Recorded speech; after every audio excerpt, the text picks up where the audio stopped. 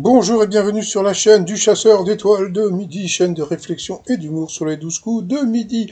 Alors par rapport à ma vidéo de ce matin, eh bien il semblerait que le Léo Mattei d'hier était soit une rediffusion, donc c'est pour ça qu'il y a eu moins de personnes qui ont regardé l'émission. Jean-Luc Reichmann à la présentation, la maîtresse de midi très souriante, bon bah c'est son conjoint toujours en visio, et puis Jean-Luc Reichmann il l'a fait chialer, eh bah ouais carrément. Parce que, alors on sait pas pourquoi, on sait pas ce qu'elle a.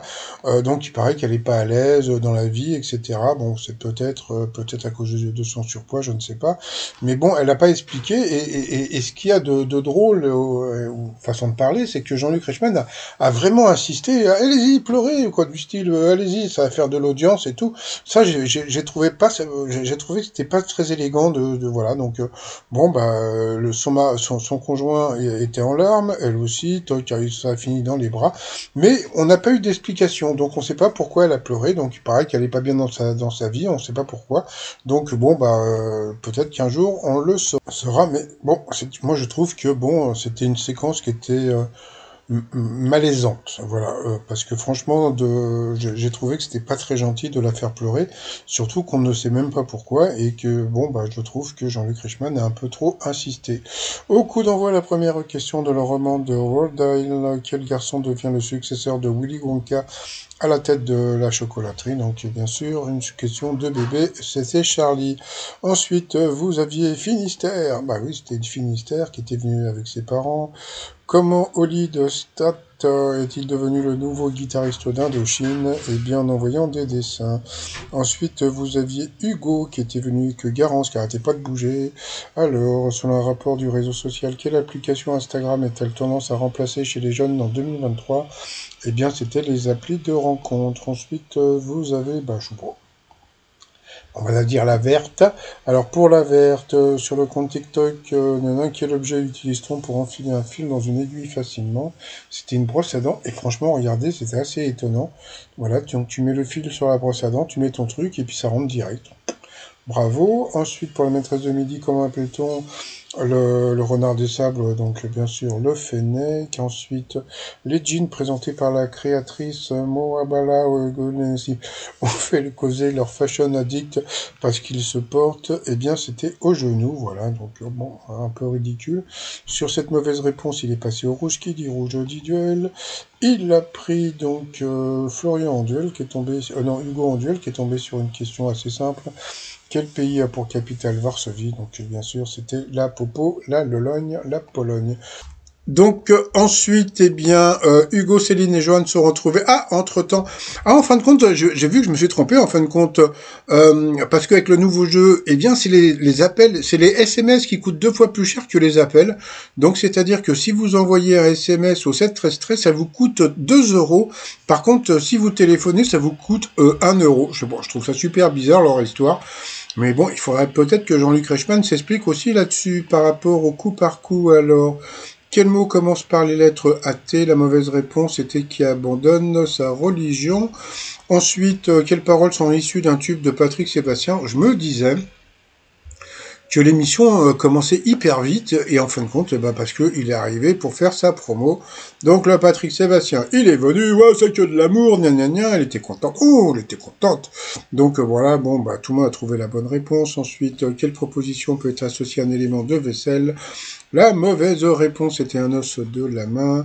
Ensuite, qui est bien associé au produit du primeur qui figure dans le titre de l'une de ses œuvres. La mauvaise réponse, c'était Coluche avec l'artichaut. C'était pas un titre de Coluche. Donc sur cette question, il est passé au rouge. Qui dit rouge dit duel.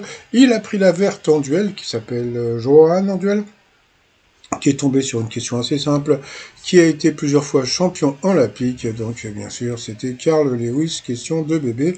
Entre-temps, bon bah voilà, le Jérôme, hein. Alors il a expliqué des trucs.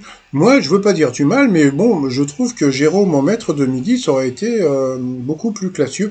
Je n'ai rien du tout contre sa femme ou sa compagne, mais je trouve que bon bah il est beaucoup plus, il connaît plus de trucs qu'elle, donc mais bon c'est pas grave, hein.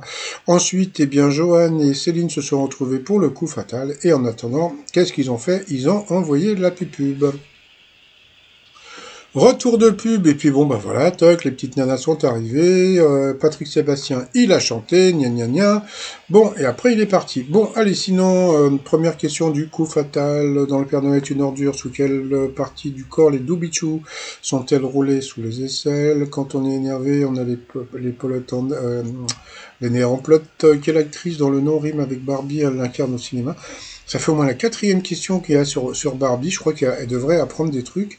Donc c'était Margot Robbie. J'ai vu le film Babylone. C'est plutôt étonnant ce film. Donc voilà. Ensuite, par définition, que conduit un autocariste, donc un autocar. Vous voyez, dès qu'elle se plante, une question de bébé pour la verte. Dans Last of Us, quel organisme est le Cordyceps qui contamine l'humanité? Un champignon. Selon l'expression, quand c'est la fin des haricots, on dit que les carottes sont cuites. Qu'est-ce qui peut recouvrir à la fois un lavabo et les dents? Donc encore une question facile pour la maîtresse de midi, l'émail. Quel pays le royaume des écoles de samba? Le Brésil. Dans la chanson d'Alabachoun, sa petite entreprise ne connaît pas la crise. Encore une question pas facile pour la maîtresse de midi. Quelle chanson d'Edith Piaf est l'adaptation de la valse péruvienne Kennedy? Bon bah c'était La Foule. Donc ça c'était vraiment pas évident parce que il y a d'autres chansons, d'autres valses que chante Edith Piaf. Ensuite, de quelle couleur sont les taches des dalmatiens? C'était noir. Ensuite, dans quelle série culte Idriss Elba incarne-t-il le personnage de Stringer Bell? C'était The Wire. Quel grand quotidien national porte un nom qui évoque le dénouement de la Seconde Guerre mondiale? N'a pas trouvé, c'était Libération. Qui est le père de la reine Hélène dans la mythologie grecque? Donc Hélène, c'est rock voisine. Non, c'était Zeus. Ensuite, qui, LeBron James, a-t-il battu le record de nombre de points marqués en NBA? Elle n'a pas trouvé. Et à la fin, dans un aéroport, quel employé est chargé de la manutention des valises des voyageurs? Un bagagiste. Voilà. Donc, bon, bah, la verte a perdu et la bleue, elle est contente. Elle est contente. Allez, ensuite, par rapport au coup de maître, quelle saison est associée à un cirque parisien ouvert par Gouglione? Le cirque d'hiver, où devait se produire, comme il s'appelle, Francis Lalanne et je sais plus Dieudonné. Et en fin de compte, c'était une grosse banane, parce qu'ils n'ont jamais accepté. Ensuite, quelle saison est associée? Ben non, ça c'est déjà eu. Ensuite, quel était le pays d'origine de Che Guevara? Donc elle est partie sur l'autre. L'autre, c'était la Bolivie, et pas du tout, c'était l'Argentine.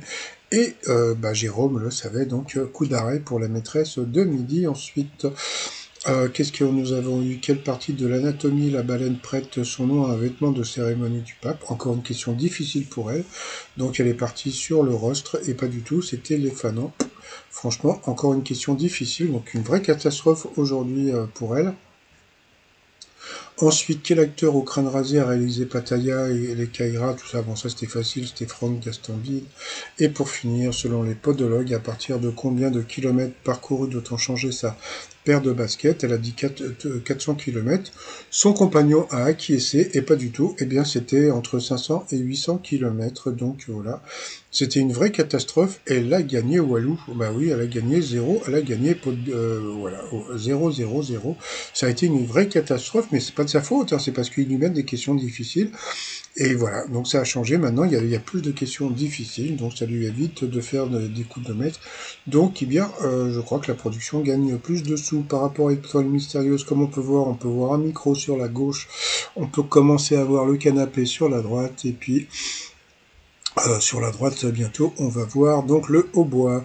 Bon, bah sinon, 205 082, c'était pas une journée pour la maîtresse de midi, hein, franchement, parce qu'entre les pleurs et puis la catastrophe dans les coups de maître, eh ben, c'était pas la joie. Allez, je vous dis à plus tard, bye bye.